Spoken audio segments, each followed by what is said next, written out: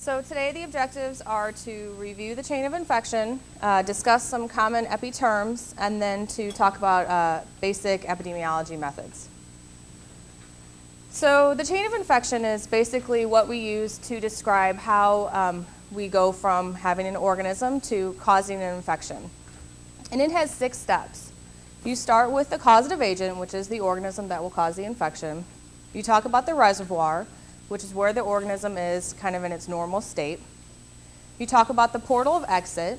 That is how the organism, when it's in the reservoir, it's usually somewhere kind of internal. So it's how the agent will exit the reservoir.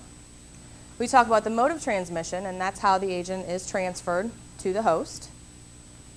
We talk about the portal of entry, and that is how the agent gets inside the host to cause tissue destruction, invasion, infection.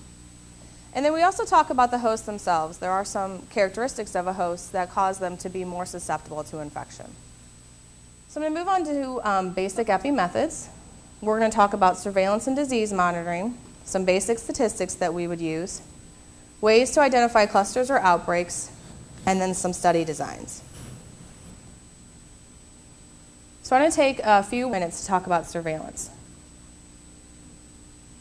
Specifically, if you're doing surveillance for infections, this involves reviewing specific patients, determining, yes, they have an infection, no, they do not. Your most common types are going to be surgical site infections, and then organism-specific infections, so rates of MRSA, rates of VRE. When you do surveillance for an infection, you want to ensure that you use a standard definition. For a lot of things that we're going to do surveillance for, the CDC, National Healthcare Safety Network, has put out standard definitions for us. However, if you're in one of those bad cases where you have potentially a GI outbreak related to the chili cook-off that your staff had, you would want to determine and make up your own standard definition, or go somewhere in the literature and find a standard definition by which you review each of those cases. A note about trying to make your own standard definition, that's fine, it's completely appropriate. If you get halfway through reviewing your cases and you want to make a change to your standard definition, you need to go back and review those cases you've already reviewed and make sure they don't meet your new definition.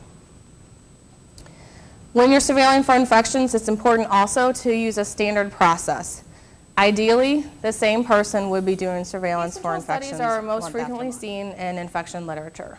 Here's where we start with disease status. I know that these people have disease. I know that these people do not have disease. And then I want to go back and look at a ton, usually, of different risk factors to see if any of them are related. In general, for every one of your cases, you'll select 3 or 4 people from the at-risk population to serve as controls. You will then, I said, look at many risk factors. And if you can find one risk factor in higher proportion in the cases than the controls, that's where you start to be able to think there may be an association, a causal association between these patients. Cohort studies kind of go from the backwards way. They will start by looking at a different population. Generally, you'll be looking at one risk factor of interest, and you will start with the population split by your risk factor of interest, and then go look and see how many of those people develop disease. Cohort studies can be done from a retrospective or prospective way to look at it.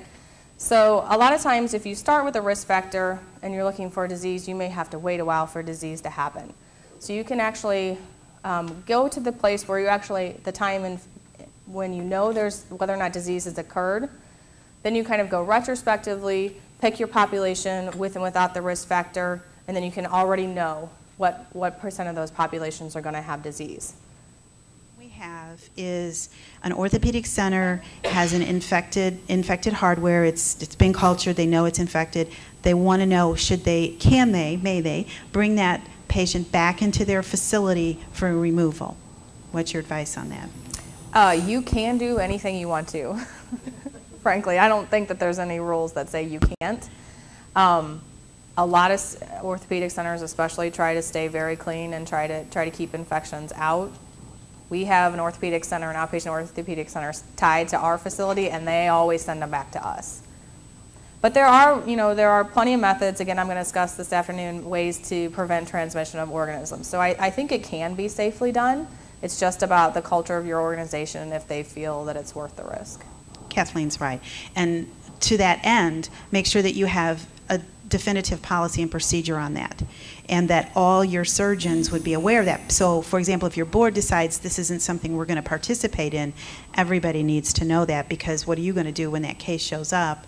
Hopefully we're able to sniff it out during the pre-op calls, but if they've decided not to and Dr. Smith wants to bring them in because it's easier for him, you guys need to talk about that. So it all has to be, everybody needs to be on the same page.